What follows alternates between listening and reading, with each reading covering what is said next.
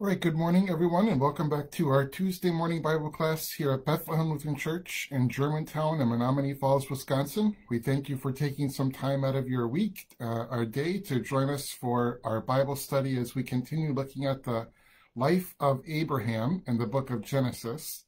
And we're going to be beginning a new lesson today. It's marked Lesson 7. It's in the Facebook feed just below this video, should be just below this video. You should see a link to this lesson. It's called Lesson 7, The God of Faithful Love and Justice. That covers Genesis chapters 18 and 19. So if you like to follow along in your Bibles, we're going to be start in Genesis 18. If you like to follow along with the study guide, that should be in the Facebook feed right below this video, and covers, it's called Lesson 7, covers chapters 18 and 19. This is a very famous part of the book of Genesis and the story of Abraham, story of Abraham's life, the destruction of Sodom and Gomorrah. So just have a couple of introductory comments before we jump into the text, and then a couple of introductory comments and prayer, and then we'll jump right into the text, because this is a little longer section that we to cover 2 chapters in one lesson. Usually we just do one at a time, but the story really bridges over to 2 different chapters. So let's begin our study with prayers. We pray. Lord Jesus Christ, you are the Lord of all things. All things have been placed under your feet, and you rule over all things for the good of your church. It is with this confidence that we come before you today, asking for your blessing on our study of your word. We ask that you would help us to see your faithful love shown to your people, the grace and mercy and forgiveness that we do not deserve and have not earned. And yet also that you would show us your perfect justice, that you will not be mocked, that you will unleash your wrath and your anger and your punishment against those who oppose you, those who live lives that are in opposition to you and to your word. Help us to see you in your entirety, that we might always worship you as the one true God. We ask this in all things in Jesus' name. Amen. Okay, so just a couple of very brief comments before we jump into the text. The first comment I want to make is just a reminder of where we're at in the story of Abraham now.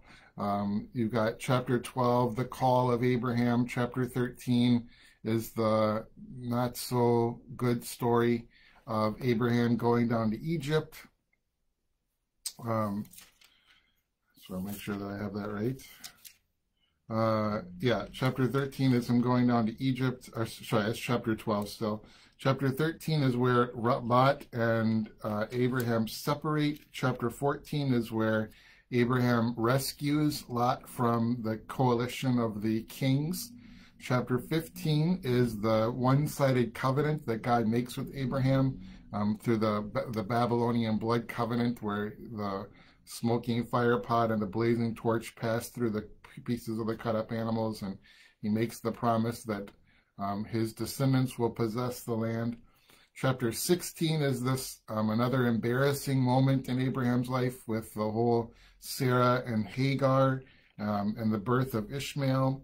And then chapter 17, which we looked at last week, is the covenant of circumcision, or the covenant sign of circumcision that God gives to Abraham to seal the one-sided promise that he had made to him, that all the nations of the earth would be blessed through him. And now we're going to get to kind of another high in the life of Abraham, the faith life of Abraham, which is his pleading on behalf of Sodom and Gomorrah, his intercession on behalf of Sodom and Gomorrah.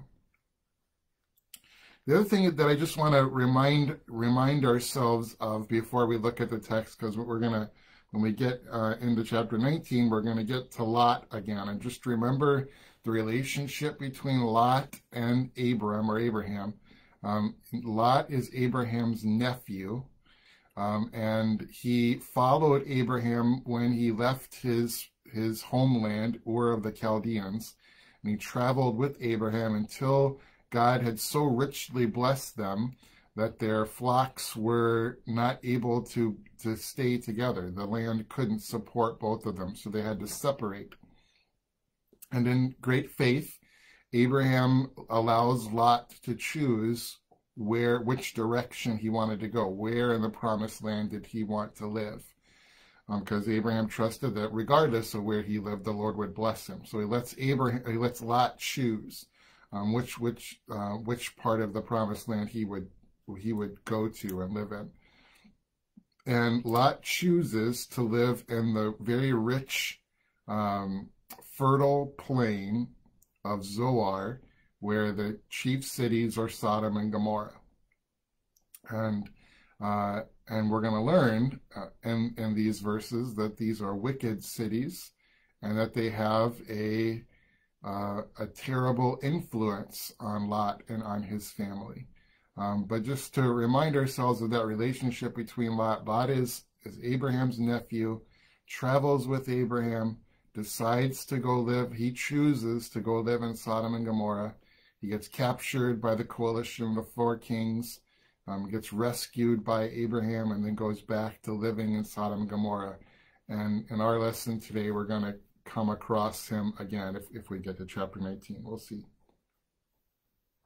Okay, but with those couple of introductory comments, let's go ahead and jump right into the text. So we're going to look at Genesis chapter 18, verses 1 to 8. The Lord appeared to Abraham near the great trees of Mamre while he was sitting at the entrance to his tent in the heat of the day. Abraham looked up and saw 3 men standing nearby. When he saw them, he hurried from the entrance of his tent to meet them and bowed low to the ground. He said, "If I have found favor in your eyes, my lord, do not pass your servant by. Let a little water be brought, and then you may all wash your feet and rest under this tree. Let me get you something to eat so that you can be refreshed and then go on your way, now that you have come to your servant." "Very well," they answered, "do as you say." So Abraham hurried into the tent and said to Sarah, "Quick," he said, "get 3 seahs of the finest flour and knead it and bake some bread." Then he ran to the herd and selected a choice tender calf and gave it to a servant who hurried to prepare it. He then brought some curds and milk and the calf that had been prepared and set these before them. While they ate, he stood near them under a tree. Maybe just a little note about the text emphasizes the extravagance of the meal that Abraham provides, and it does so by talking about getting 3 seahs of flour. 3 seahs, a seah weighs about 12 pounds. So 3 seahs of flour weighs about 36 pounds. So they're using 36 pounds of flour to make bread here. So this is not just a little loaf of bread that they're making. This is a tremendous feast that is being prepared. The large amount of bread, the choice calf, and the curds and the milk. This is a venerable feast for these guests, these visitors.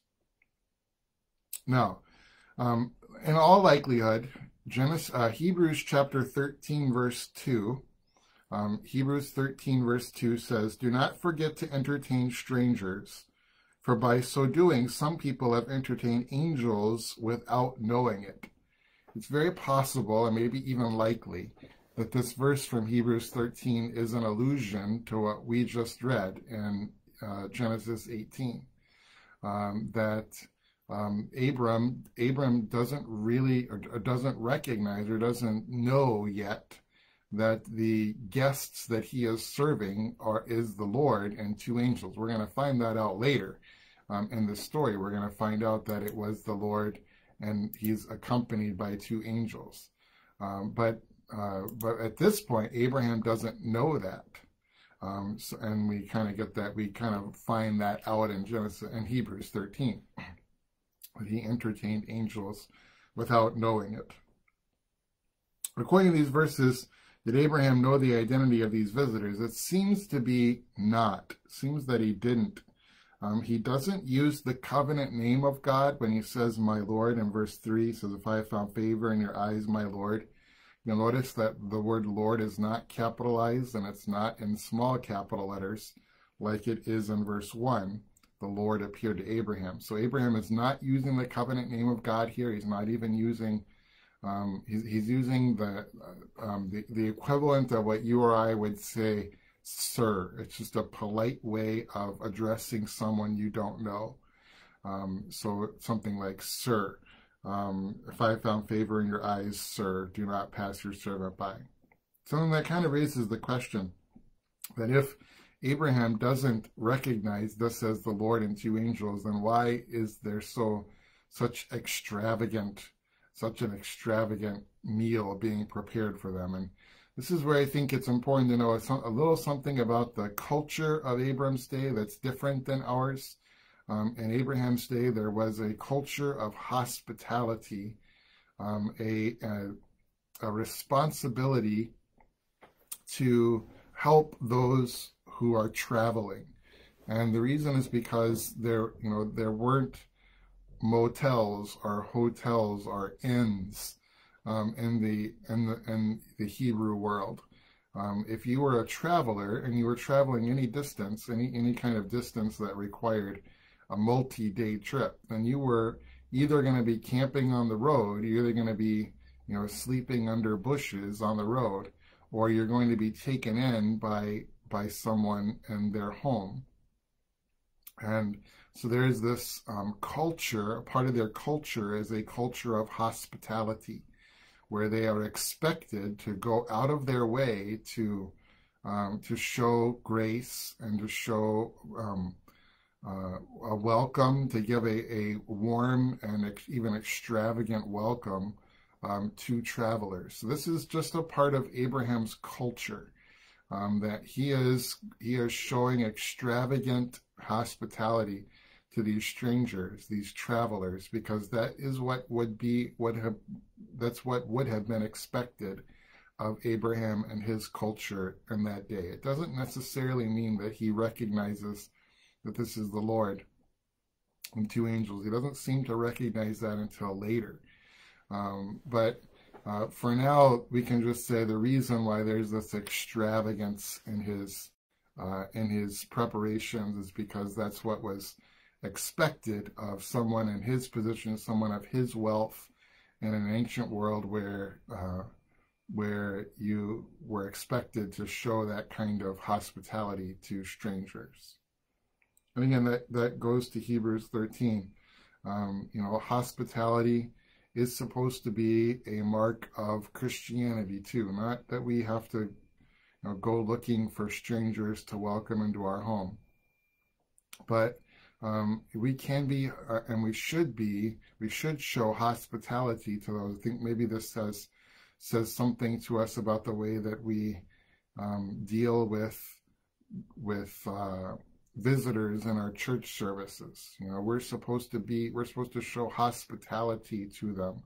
We're supposed to make them feel welcome. We're not supposed to just hang out with people that we know in our little cliques and only spend time with people that we are already friends with. We're to go seek out and show hospitality to those who are new to us, or new to the church, or maybe even new to Christianity as a whole. So again, it doesn't have a perfect parallel to 21st century culture, American culture. I'm not saying go look for strangers to welcome into your home, but hospitality is a mark of the faithful. And we see that going on in Abraham's story here in Genesis 18. Okay, now let's look at this is where things start to get interesting. Look at verses 9 to 15. And here's where the Lord is going to reveal himself to Abraham and to Sarah. So verse 9, "Where is your wife Sarah?" they asked him.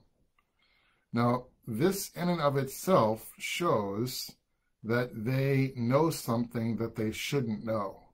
these strangers, these are strangers to Abraham. They don't know Abraham. Abraham doesn't know them, and yet they know the name of his wife. So there's already some kind of what seems to be supernatural knowledge on display when they ask for his wife by name. They don't just say, where is your wife? But where is your wife, Sarah? They seem to know her name, even her changed name, the name that was just changed in the previous chapter. They are in the tent, Abraham said. Then one of them said, one of the three men, who's not a man at all, but one of them said, I will surely return to you about this time next year, and Sarah, your wife, will have a son. Now again, maybe that in and of itself doesn't appear to be proof that this man who is speaking is the Lord. But remember that Abraham is 99 years old and Sarah is 89 years old. So for this stranger to come up to Abraham and say, I'm going to return in a year, and in that time, your 89-year-old wife will have had a son. That's a miracle that only God could do. So he's shown that he has knowledge that only God could have, or only God could reveal at the least. And then that he has the power that only God can have to give an 89-year-old woman a child. So that's maybe another hint that this is not just a man, that this is the Lord himself. Now Sarah, this is the second half of verse 10. Now Sarah was listening at the entrance to the tent, which was behind him. Abraham and Sarah were already very old, and Sarah was past the age of childbearing. So Sarah laughed to herself as she thought, after I am worn out and my Lord is old, will I now have this pleasure? But the Lord said to Abraham, why did Sarah laugh and say, will I really have a child now that I am old? Is anything too hard for the Lord? I will return to you at the appointed time next year, and Sarah will have a son. Sarah was afraid, so she lied and said, I did not laugh. But he said, yes, you did laugh. So my first question is, how does Abraham learn that these are no ordinary visitors?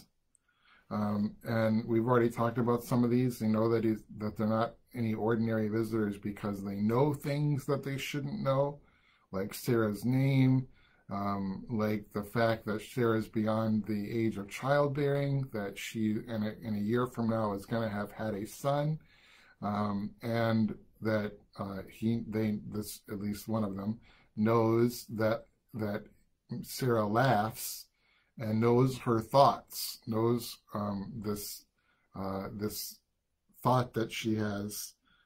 She laughs to herself as she thought, after I'm worn out and my Lord is old, will I now have this pleasure?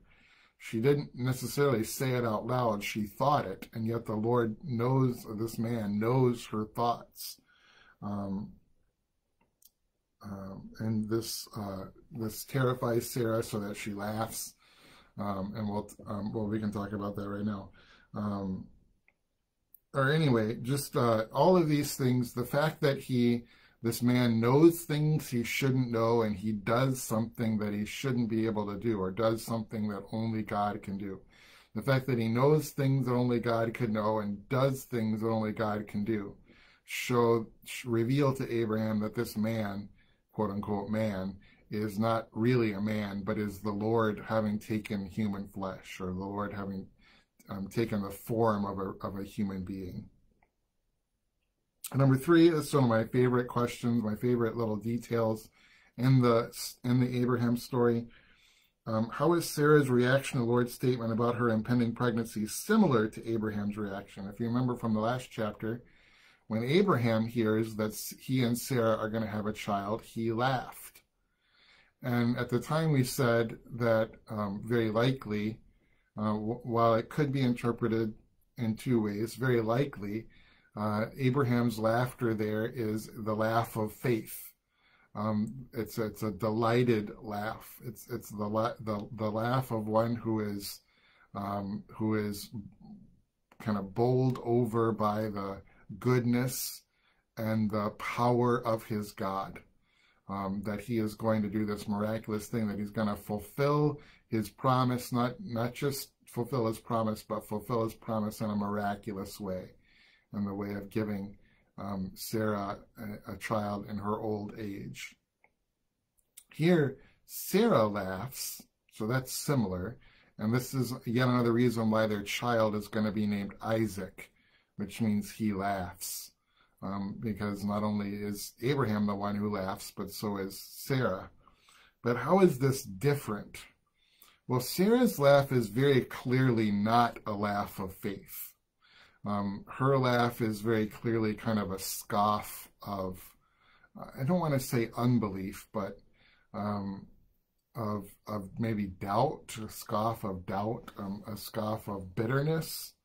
That she's had to wait this long, that only at this time is she, at this point in her life, is she going to enjoy the status of becoming a mother.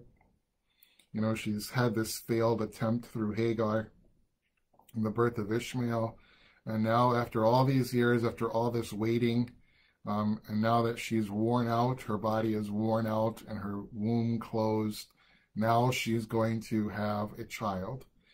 So she kind of scoffs this laugh of doubt, or this laugh of unbelief.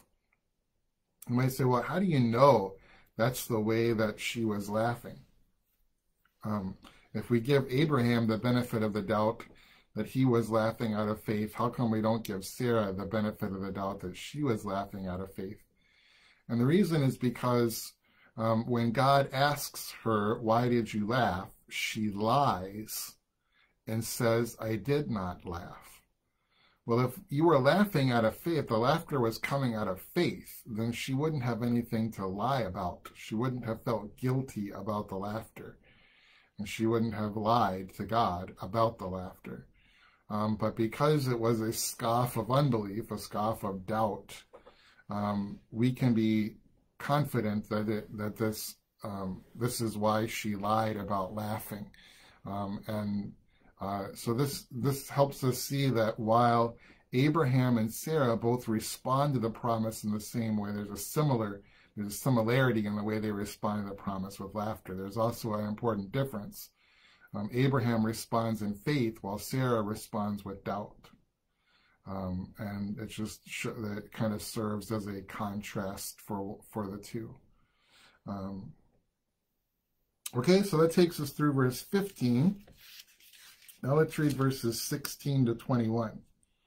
And this is, I'll just preface this by saying, remember, now Abraham knows that the man that he's talking to is God. Now he knows that the man he's talking to is the Lord. And so the tenor of their conversation is going to change. Now this isn't just one man showing another man hospitality. This is a believer who is interacting with his Lord and his God, who is interacting with the God who has appeared to him over time and made him amazing promises, and is now bringing about the fulfillment of those promises in a very miraculous way. So the tenor of the conversation, and the subject matter of the conversation is going to change. Having talked about the miraculous birth of Isaac, now they're going to turn their attention to the city of Sodom. All right, so with that in mind, we'll go ahead and read verses 16 to 21. When the men got up to leave, they looked down towards Sodom, and Abraham walked alongside them to see them on their way. Then the Lord said, and this seems to be, excuse me, this seems to be an internal dialogue. This isn't necessarily something that God says out loud.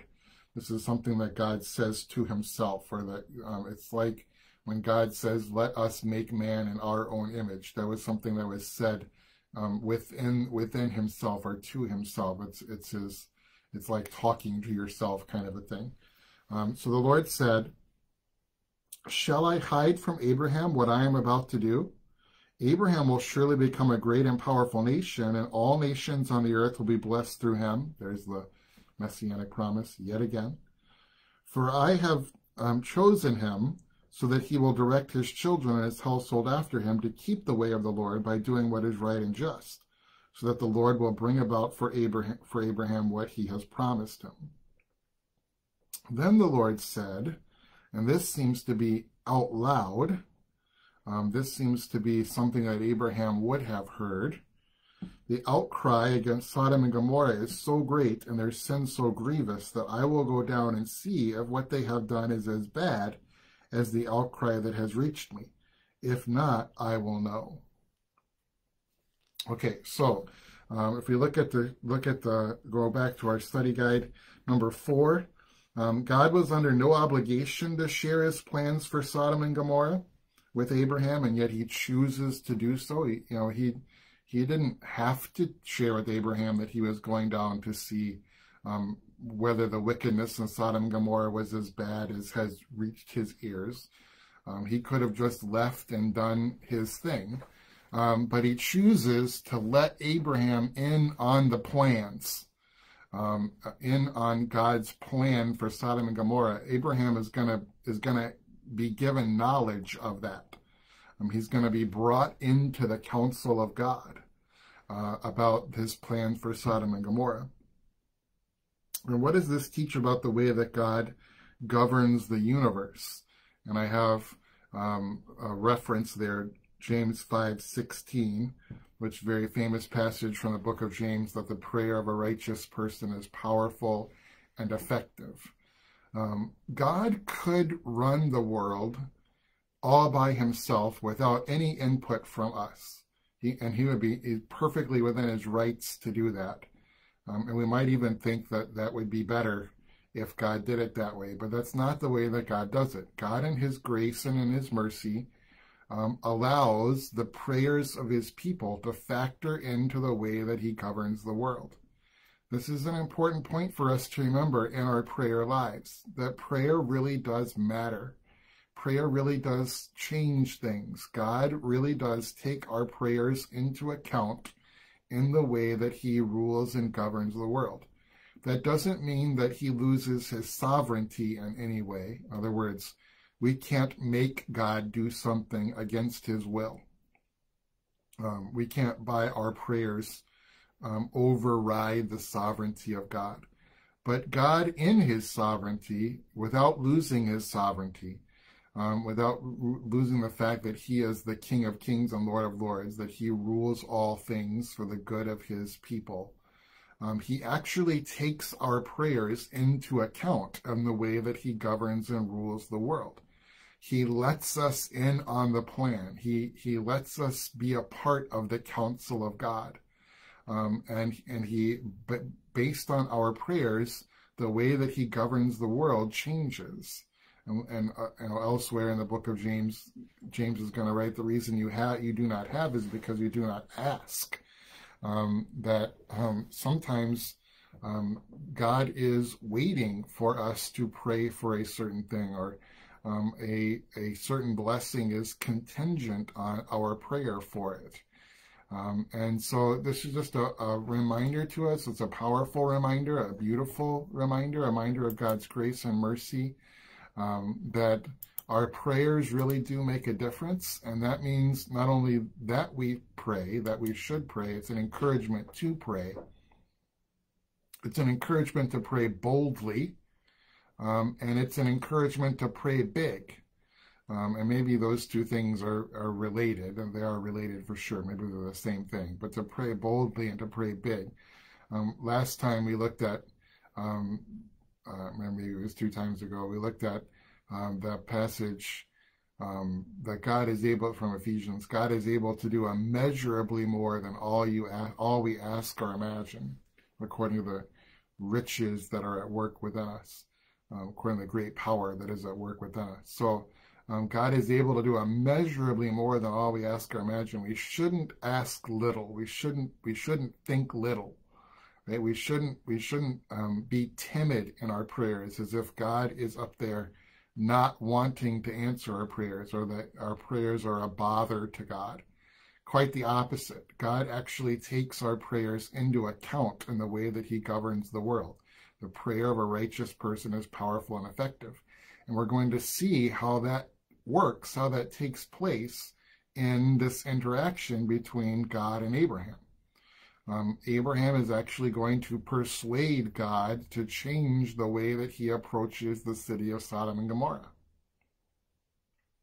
So just a beautiful reminder. This is a beautiful reminder, this fact that God lets Abraham in on his plan is a beautiful reminder to us that we too have been made a part of the plan of God, the plan of salvation. We're in on the plan of salvation. We know what God's plan of salvation is, to go and make disciples by baptizing and by teaching.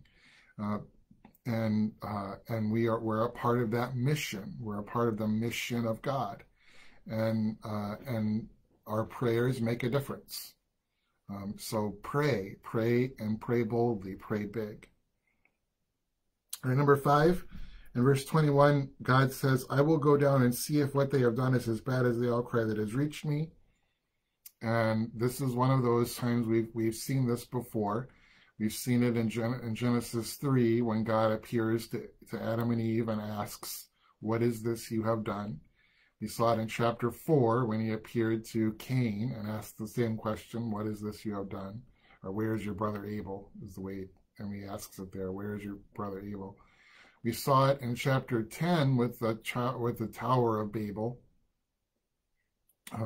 where God comes down to see the work that they were doing in building the Tower of Babel.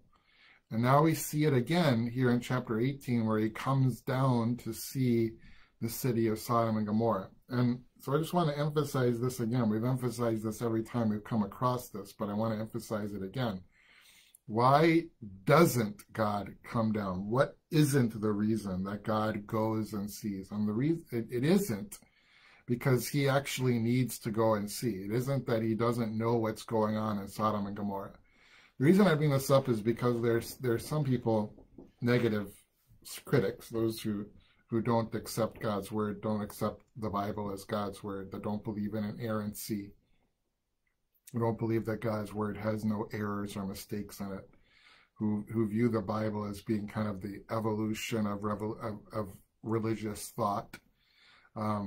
And one of those, sometimes those advocates of a negative critical view of the scriptures argue that this is evidence of a time before people thought that God was omniscient, that God knew everything. And so God has to come down and look for himself to see if things are as bad as they've been made out to be. That God isn't omniscient, so he has to come see for himself. He has to come see with his own eyes. That's why I want to be careful just to be very obvious or very clear or very upfront about the fact that the reason that God comes to see is not because he needs to come and see. It's not that he doesn't already know. He's omniscient. He knows everything. He knows exactly what was going on in Sodom and Gomorrah. He didn't need to come down to see it with his own eyes, so to speak, because he's omniscient. He knows everything. Why does he do so? Well, why did God come down to see the Tower of Babel? Why does God confront Cain and Adam and Eve with their sin? God is a God of perfect justice. God doesn't act on unless the evidence is overwhelmingly true or overwhelmingly the case. And I don't like the way I'm saying this. He doesn't act unjustly, and so or arbitrarily. Maybe that's the word I'm looking for. He doesn't act arbitrarily. When he brings judgment and punishment upon someone, it's for a reason. It's right. It's the just thing to do. He doesn't bring judgment unjustly, and so he comes down to see so that every shred of evidence can be that nobody can say that God didn't take the evidence into account. He comes down to see so that it's clear to everyone that he has made a fair decision, that his decision to destroy Sodom and Gomorrah, and hopefully I'm not spoiling the story for you when I say that Sodom and Gomorrah get destroyed. But when Sodom and Gomorrah get destroyed, that is God's justice at work, and his justice is based on fact. His justice is based on reality. And so he comes down so that his justice cannot be questioned, so that the fairness of his judgment cannot be under question in any way. So that's the reason why it comes, not because he needs to find out for himself. He already knows, but he comes down so that there can be no question about the fairness of his justice, the fairness of his judgment.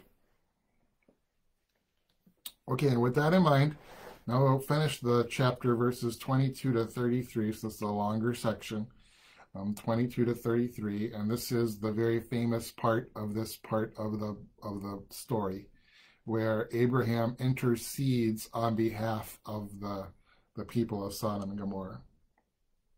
So beginning with verse 22.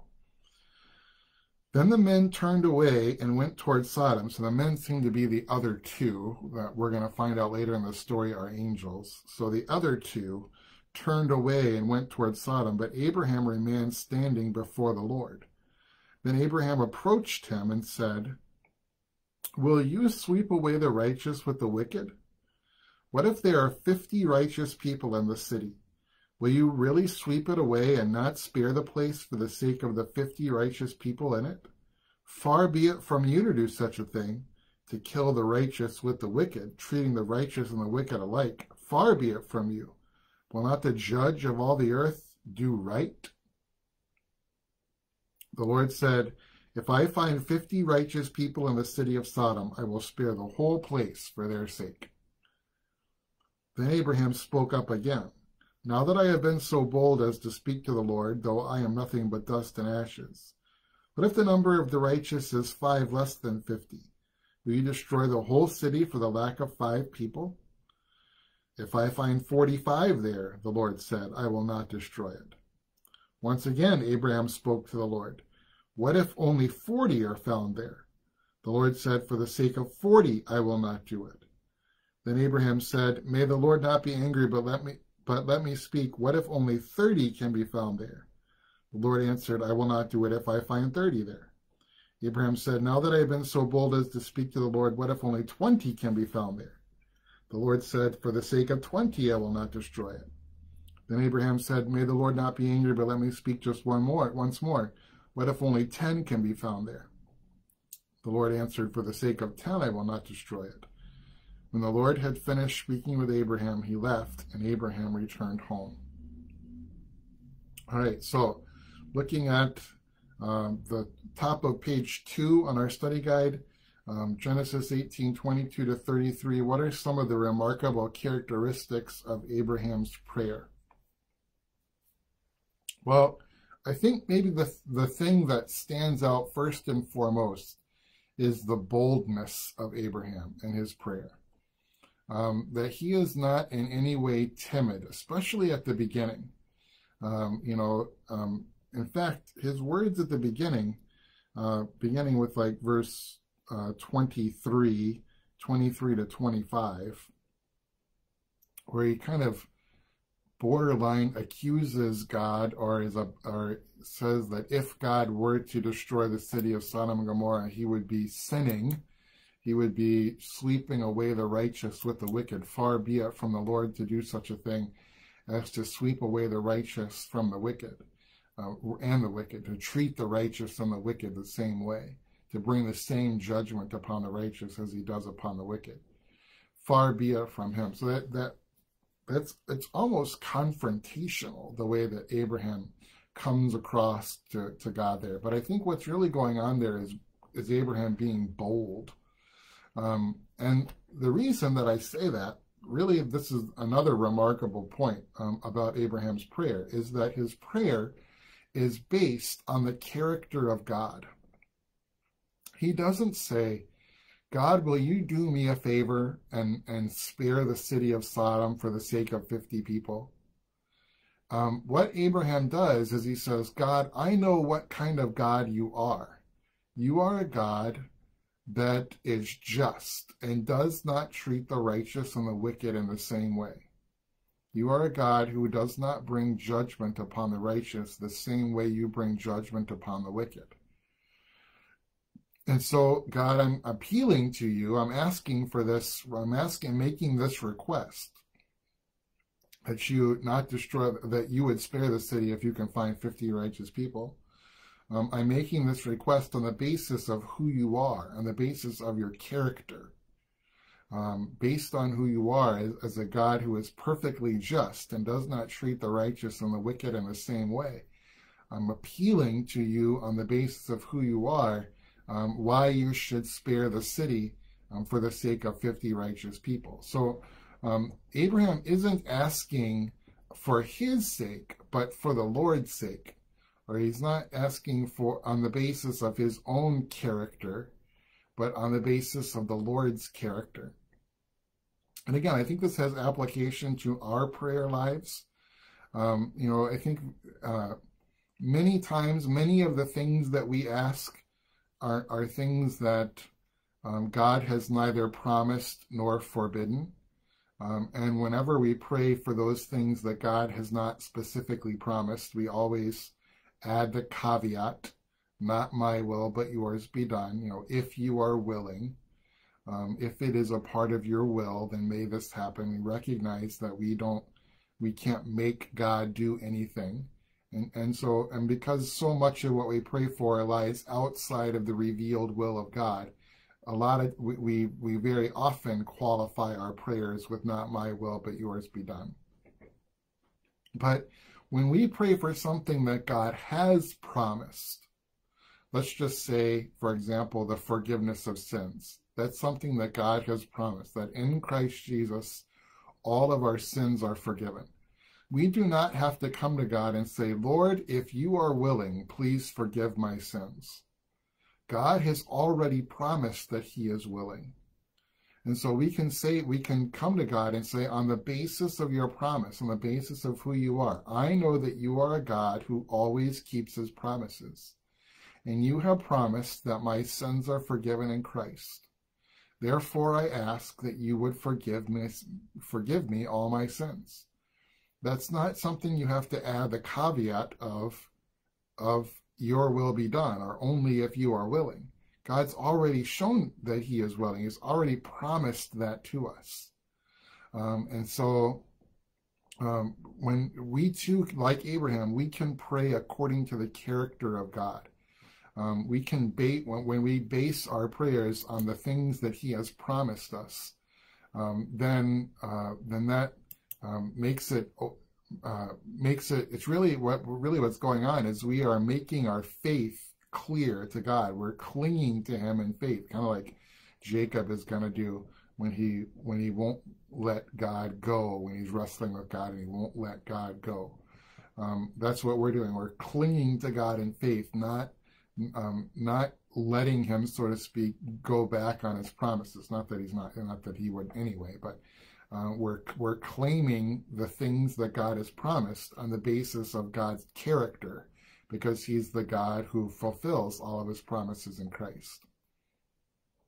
So you've got one of the remarkable things about Abraham's prayer is the boldness with which he approaches God. I'd also say you see that boldness in the way that he comes to God again and again and again and again, right? So he doesn't just ask once, but he asks twice, and then a third time, and then a fourth time, and then a fifth time. So the boldness of God is the boldness of Abraham is on display, and not just in what he says, but in the number of times that he says it, and the way that he comes to God over and over and over again. And then, lastly, I think the third kind of characteristic of Abraham's prayer that I think is remarkable, that is worth considering and emulating in our own prayer lives, is that tied into this boldness is also this great humility. And you see this when Abraham says, things like in verse 27, now that I have been so bold as to speak to the Lord, though I am nothing but dust and ashes. So Abraham is confessing that he doesn't deserve to have God hear and answer his prayers. That it's not that he's earned it or that he's deserved it. He recognizes that he's nothing but dust and ashes. It's a great humility with which he approaches God. And verse 30, may the Lord not be angry, but let me speak. But there's this, then there's the repetition, verse 31, now that I've been so bold as to speak to the Lord. Or verse 22, may the Lord not be angry, but let me speak just once more. So you got this great humility. So I think that what's always struck me as being especially beautiful about Abraham's prayers, or Abraham's intercession on behalf of the city of Sodom and Gomorrah, is how he combines boldness with humility. And I think that that is the kind of attitude that we should emulate in our own prayers too. That we want to combine these ideas of great boldness, trusting that God is who he has revealed himself to be, and basing our prayers on who he has revealed himself to be, on his character, claiming the promises of God with a confidence of faith that if he's promised, he will surely give it. But then do those things with great humility, recognizing that we are unworthy beggars, that anything that we have from God is a gift from him, is a sign of his mercy and grace. And Abraham just does such a remarkable job in this section of Scripture of combining those two things, of combining boldness and humility. That's what's always struck me about this section of Scripture. Okay, so we're out of time for today. We are not going to meet next week. So next Tuesday, the 15th, we will not have our class. The reason is because all the pastors of the Southeastern Wisconsin District, we have our annual pastors conference, it's a conference this year. In fact, it's all the pastors, male teachers, and staff ministers in the district will be meeting this year virtually. Usually we meet in person, but this year we're meeting virtually to discuss the issues that the Synod Convention will be taking up later this summer. And so it gives pastors the opportunity to consider the issues that the Synod Convention will be talking about, and even to provide input to the Synod about those issues. So next week during this time, I will be at our district conference virtually. So we won't meet next week on the 15th. When we come back again on the 22nd, then we'll pick up where we left off here in Genesis chapter 19, when we'll get the actual story of the destruction of Sodom and Gomorrah. But with that being said, so remember, no class next week. We'll see you in 2 weeks. With that being said, let's close with a blessing. May the grace of our Lord Jesus Christ, the love of God the Father, and the fellowship of the Holy Spirit be and abide with us always. Amen. Thank you very much, and God's blessings to you in Christ Jesus.